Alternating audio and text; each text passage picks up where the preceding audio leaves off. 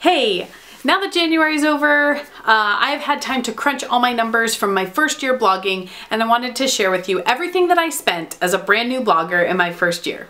Okay, so when I sat down to crunch these numbers, I thought that I might be surprised that maybe I had spent a lot more than I thought, but really one of the big draws of a blogging business is the very low cost.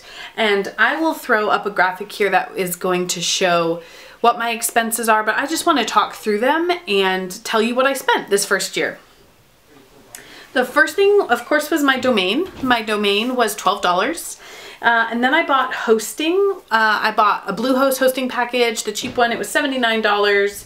And then I bought my first course. We've talked about this a little bit on this channel. I do think a course is a good idea. I don't think the way I did it initially was great. So there's someone that I really love who's a blogger, and I got into, you know, a lot of free webinars where they're trying to sell you their courses. And in this one, they sent me an offer for a product course, like to make a product. It was $17. I bought it, and as soon as I started it, I realized it was over my head. So that was kind of a wasted $17. After that, I really talked to my husband. I spent $450 on Project 24. This was not a wasted purchase. And I had been listening to a lot of Ruth Sucott before that, and she talks about how if something's more expensive, it has more value to the person who's buying it. And I do think that was the case with Project 24. $450 was a lot of money to put out, so I was really committed. The other thing is they had me hooked on their YouTube channel for probably 6 months before I started, so I really did know what I wanted, and I knew that when I pulled the trigger that I would be committed, and I have been. So then I bought another domain for $12. Then I bought another small product that was the lore of something new and exciting. I hang around Amelia Gardner's channel quite a bit, and one thing she talks about is just doing the boring work. And I started to get really restless in the last couple months because it's just a lot of the same, and I'm not making a lot of money right now. So I bought another product. It was a $9 ebook that just seemed more exciting than what I was doing. And it was a good read, and I don't regret purchasing it, but it was an escapist thing. If you find yourself buying a lot of courses like I did, people will tell you, but I'm going to tell you too, like, stick with what you have, get all the way through it before you try to buy something else. People have told me again and again to wait until my website is making $1,000 a month before I try something else. And I think that I'm going to see the sense in that advice more and more as time goes on. When we bought the second domain and we decided to launch a second website, we had to increase our hosting package. So that cost $200. That's 3 years of hosting. I actually just heard Anthony from Tortoise Cashflow say that he was on the same plan.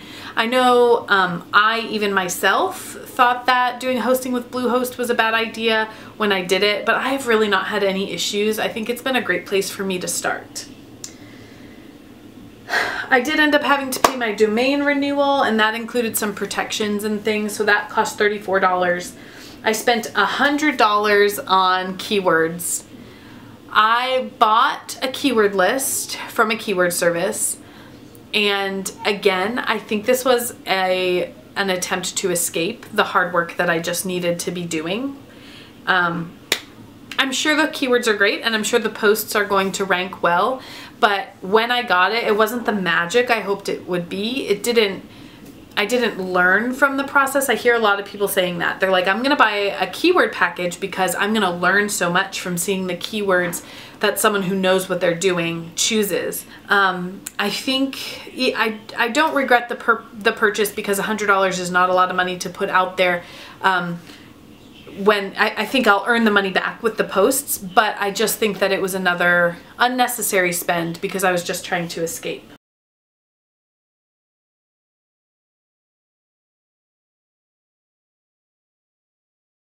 I also spent about $80 on Keyword Chef.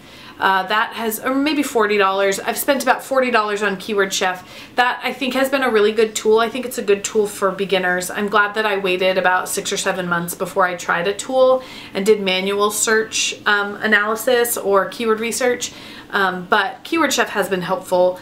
The thing that I noticed with Keyword Chef though is that when I look at those keywords, I see a lot of other bloggers, small websites, affiliate marketers in the SERPs. So I know that everyone else is using the tools. And I just watched Morton's video about how keyword research is getting harder, and I think he's exactly right. You have to be creative, and using a low-cost tool like Keyword Chef is helpful, but I don't think you're gonna find a lot of hidden treasure unless you're using very creative seed words, exactly what Morton was saying in his video.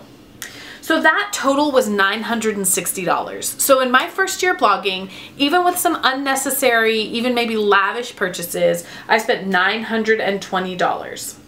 There's one other cost that I want to mention here, and that is content. Content is the largest cost for this business if you choose to outsource for content.